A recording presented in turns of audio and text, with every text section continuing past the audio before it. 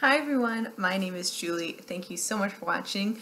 This is not exactly the video I thought I was going to be filming today, but we are here and we are filming and I'm still excited to show you. You guys probably have seen from the title, this is supposed to be the finale of my sample project where I had picked 16 samples to use up and I did a really bad job. So, part of it is because I kind of just didn't mask, and part of it is because I just was unprepared. So, I am giving myself a little grace, which is what I learned in 2020, to give myself some grace, especially in project panning, and I'm going to extend this project for a little bit longer. So, I had initially given myself 2 weeks to use up these 16 products, and that just didn't happen. I finished 5, which is amazing, and I'll show you those in a second. But there are other ones that I was hoping to get to. So I am going ahead and I am going to allow myself 2 more weeks and hopefully finish at least another 5, if not more. And yeah, I'm excited. So I also might add in some samples here and there and I'll show you kind of what I'm thinking, but I'll only add those in if I have finished all my other samples in that category. So now that I've said that, long intro over, let's get into the empties. The first thing I used was this Q10 Plus Anti-Wrinkle Soothing Mask. I used this yesterday, and this is a huge, huge product.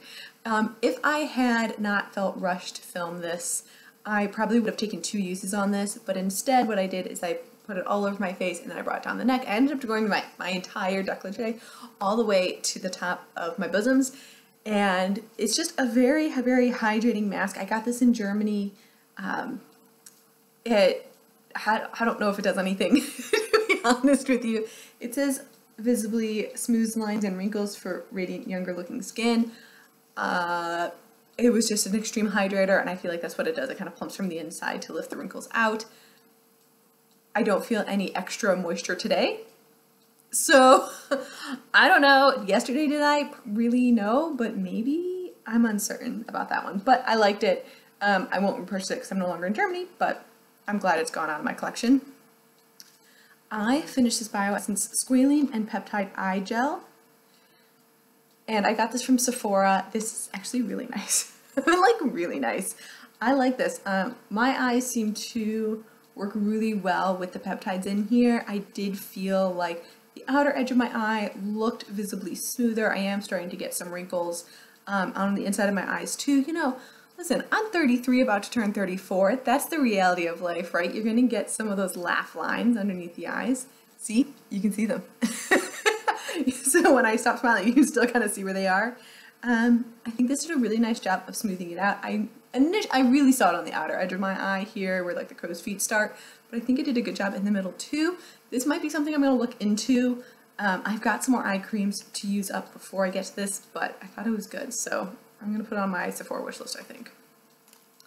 This one was the winner though. This is called High Five Cannabis Facial Moisturizer. Oh my gosh, I don't know where to buy this. I'm gonna look this up right now. This stuff is amazing. My skin has never felt so silky smooth in its entire life. I was amazed. I think I use pretty good skincare. I think it's something that I love and something that I focus on. Like, I focus on putting moisturizer on every day.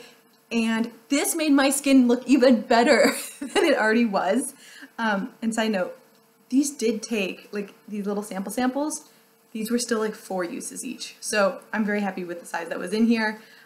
Love this one. It says it's made in California. I'm gonna look this up and see where I can find it, because this is definitely going on a wish list somewhere.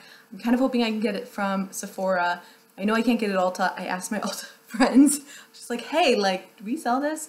Because sometimes it's like an online only product, so I won't know it in store, but oh, this was so good. I'm also gonna check out some other cannabis or CBD oiled products. Like, I know Derma E has one that I'm really interested in now, so we'll see what happens there.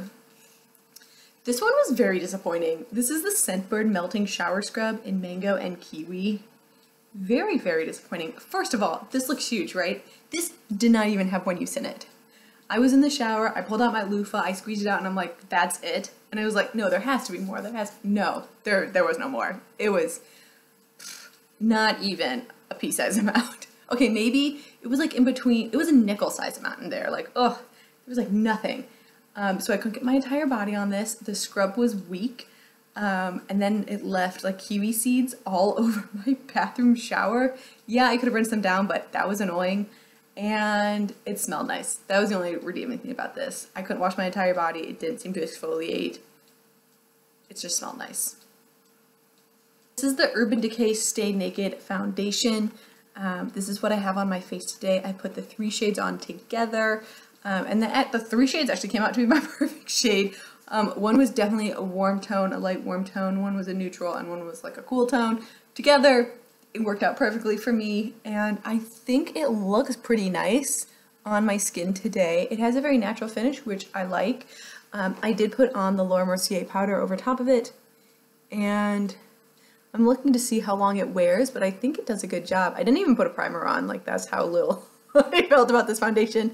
It doesn't feel weightless though. Like, it does feel like I've got a little something on my skin, and it doesn't feel super hydrating. I don't know why, but I thought this was going to be hydrating. I do agree that it is a medium buildable coverage, and I think it does minimize the appearance of pores, which is good. And I'm interested to see. It says it doesn't transfer, and it doesn't feel sticky at all, but I don't know if that's because of the powder or the foundation itself, but I think it looks good. I don't need another foundation right now, but the Stay Naked line has always been popular. So I know a lot of people love it. For some reason, I'm just never really drawn to Urban Decay. I don't know what's that all about, but c'est la vie. Now, there are 3 products that I'm working on that I haven't finished yet, but are still in my, to use. This is the Mario Badescu Ceramide Herbal Eye Cream. I probably have half of this left, and this has been going strong for 4 days, 5 days. This is like a little dab will do yet. This feels really, really nice. It's one of those super, super thick, like you can put it on your finger and turn it upside down and it's not gonna fall off eye creams. I like that. I do think that it's not as nice as the Bioessence one. I find that Mario Badescu products don't really work well for me. I don't know if it's because the fragrance are in there or what, but I feel like now that I've stopped using Bioessence, I do see that like the crinkles underneath my eyes are bigger. So it's fine. I wouldn't go out and buy it again. The Mario Badescu Peptide Renewal Cream. I still have probably 2 days left on this too. I do think it looks good on my skin. It looks hydrated today, but it's just not like a go-to for me. I don't think it's like anything special, especially compared to the High. I just don't see a need to continue using that one after that sample's done. And then the Charlotte Tilbury lipsticks. I have used 1 out of 8. There was a surprising amount of product in here. This actually took 4 uses to use up. So this is one of the reasons like I want to keep going on it, because that's a lot of product for me to go through, and hopefully I continue to do so. Yeah, okay. You saw in the beginning video, these are all the ones I haven't gone through yet. Anthony Cleanser, Mask, Gold Mask, Nose Strip, Skincare Mask from Tarte, the lip. I actually meant to open this one by Laneige and I just didn't, so I'm going to actually put that aside to make myself open it now.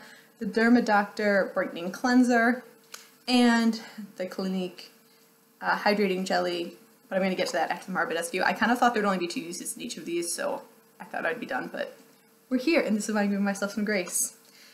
If and only if I finish all of those, I'm going to get to this one, the Tatcha Silk Canvas Filter Finishing Primer. I got a little tiny sample of it. I like this primer, so I want to get into that. The foundation here, this is from MAC. This is the Studio Fix Fluid. Can you believe I've never tried this? And I have it in the shades N5 and C3.5, so I'm hoping one of those 2 will work for me. I got another Clinique one. This is the Clinique Fresh Press System with Pure Vitamin C. It has these 2 little guys in it. I gotta figure out how to use it. But I should be pretty easy, right? Hopefully. But that's if I finish all the moisturizers. And I've got the Becca Ultimate Coverage 24-Hour Foundation sample little thing. This will probably just be a one-time use too, but I want to use it because I got the sample packet, and why let it sit in my stuff for so long, because that just seems silly to me. But there we go. That is where we are at. Thank you so much for watching. Hopefully I come back in 2 weeks and I have a lot more empties. But even if I've just finished the original 16, I'll be extremely happy.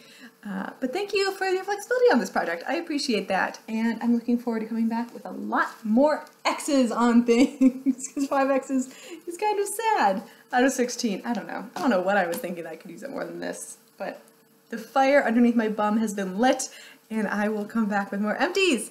I will see you in my next video. You guys have a great day. Happy panning. Bye.